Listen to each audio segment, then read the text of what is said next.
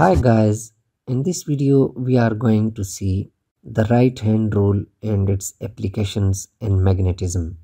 Magnetic field lines around a current carrying conductor may be clockwise or anti-clockwise. To find the right direction of the magnetic field, we apply the Fleming right hand rule.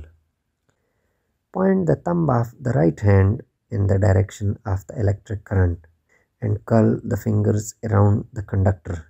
The fingers will represent the direction of the magnetic field lines around the conductor. Now we apply the right hand rule to a solenoid.